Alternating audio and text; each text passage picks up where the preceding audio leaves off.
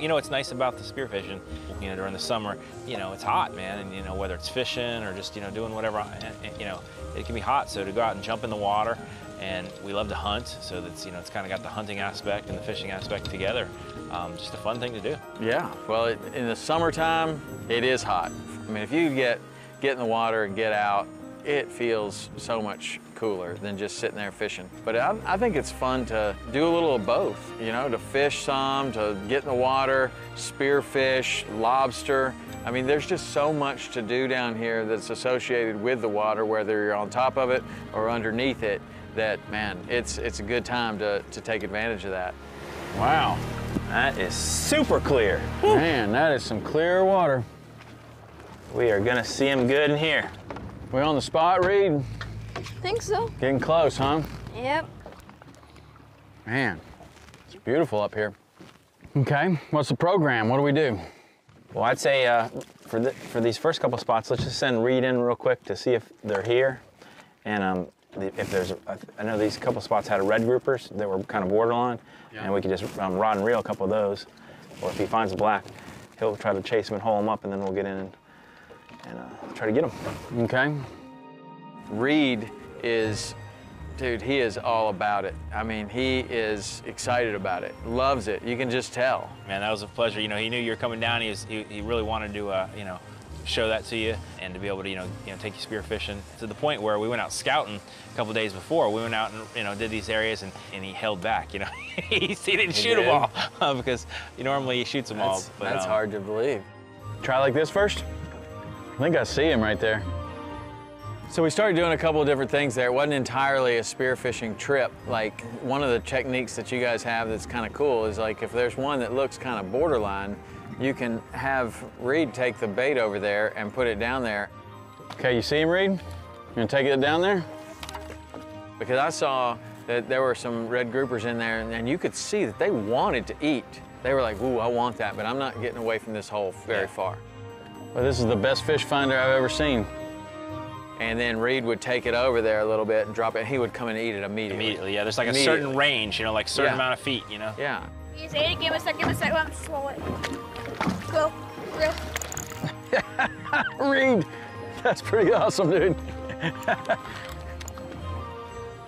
That's pretty awesome, Reed. There you go.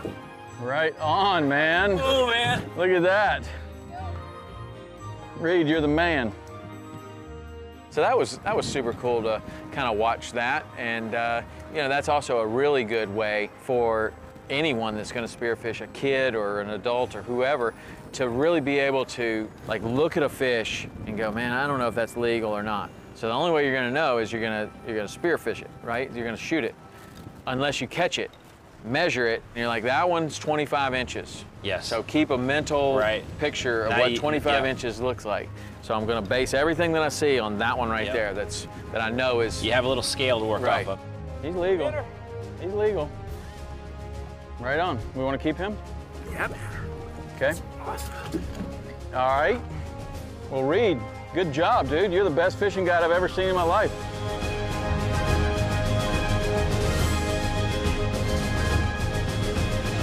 Say we can go any which direction, you know, we can go straight out, we can go down to Key West. We rarely go up north, you know, because honestly the fishing is so much better like right here as far as the rod and reel fishing.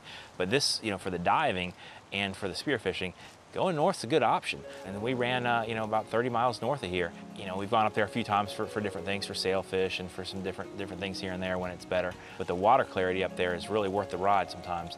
Beautiful reefs up there, molasses reef, pickles, just a whole bunch of different reefs up there that are just gorgeous. The spearfishing limits, once you get up north there, you have to be at least 3 miles offshore. So most of the spots we were hitting were 4 to 5 miles out, but not on these big reefs.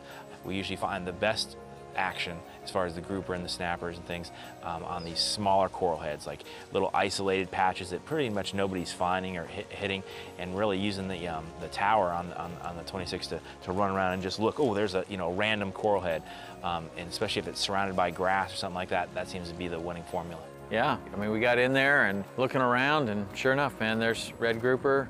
We followed some black groupers. Right away, Reed nails a black grouper. Yeah. What's really key with these black groupers is if you try to go shoot them on your own, 9 times out of 10, is as soon as you dive down to shoot them, they see you going down, and before you can get in range, they shoot off. And if you're already down there, and the second you come up and get a breath, you lose visual contact with them and they're gone. This one was a little cooperative, and just laying there in the open, and Reed dives down to him. I kept waiting for the fish to shoot off, and he got closer and closer and closer, and finally he got into kill range. And I saw that gun, poof, he shoots, and he hit that guy, and he just was, poof, one quiver and done. He got him. You got him. Right on, Reed. Good work. Yeah. There you go, buddy. Reed, he is all about it, and I think that if we just forgot him and left him out there, he'd be fine. He'd still be there, He would just swim around in a circle until he got his limit. It's just cool to see, you know, that he's all about it like that. But black groupers, red groupers, and mutton snappers were kind of the target. Mutton snappers, which are a lot of those around grouper, sometimes yellow jacks are the main target. And then we'll see some mangrove snappers too in certain spots. Good work.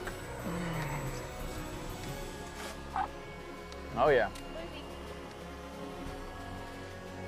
28 and a half. 28 and a half, nice job, dude. Stoned him, boy.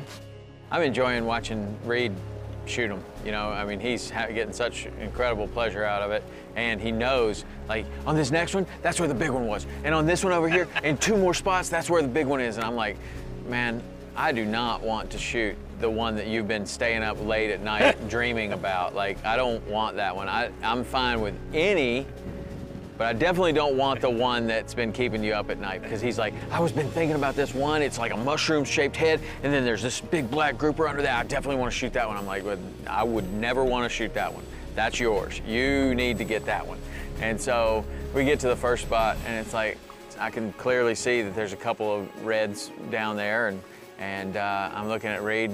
I'm like, you know, legal? And he's like, you get him. Like, you good to go, man. So I go down there, and the really nice thing about where you're doing this is that it's not super deep. Right. Yeah, I'm in really good shape, but I don't do a lot of spearfishing. If you're asking someone to go to 60 feet for the first, you know, most experienced spearfishermen are like, yeah, anybody can go to 60 feet with some training and all that. But where you are, it's like 12 to 20 feet. That's like a swimming pool. And I'm pretty comfortable in the water. And, you know, I get down there, and this thing is not going anywhere. Like, I'm like, are you sure that's the one? And I look over at Reed, and he's like, yeah, that's him.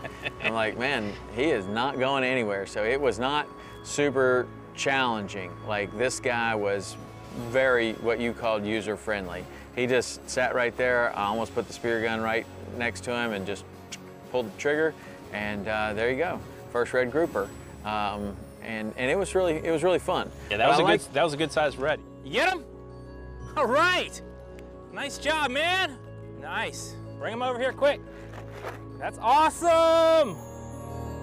I like the hunting aspect to it. I like snorkeling on the top, seeing them, getting ready, and then you see them come out, and you're like, okay, well, now's my shot. You go down and shoot that fish, and you don't have to be down there very long, but it's fun. I mean, that's really fun, and to do that as opposed to the rod and reel fishing for a day, it's awesome. That's a good one, man. Woohoo! That's a nice red. That's like 24 inch or more. Nice job, dude. That's awesome, man. Great eating.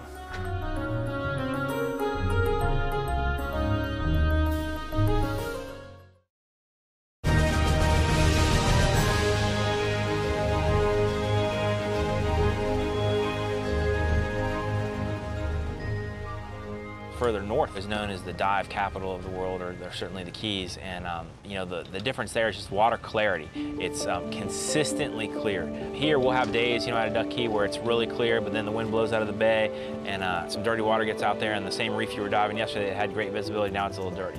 Now that's really good for the fishing. Those nutrients are great for all kinds of fish, and it's easier to catch them on rod and reel with dirtier water, but it sure is prettier to be in that clear water. Yeah, and it's not even necessarily like dirty water. It's just has some sediment in it, right, coming from the bay, and it's just water with sediment. Yeah, and that current flow that we have with all these bridges that makes the fishing so much better for the tarpon. That's why there's such great tarpon fishing right here. That's why there's so many other species that are great. But that water flowing back and forth does hurt the water clarity, and then also the coral growth. You know, that clear water, the coral grows better. So there's some of the premier coral reefs right up there, and it's not a far drive. I mean, if you want to really get into some premier diving, you know, a little further right up the road to the north, there's some great spots.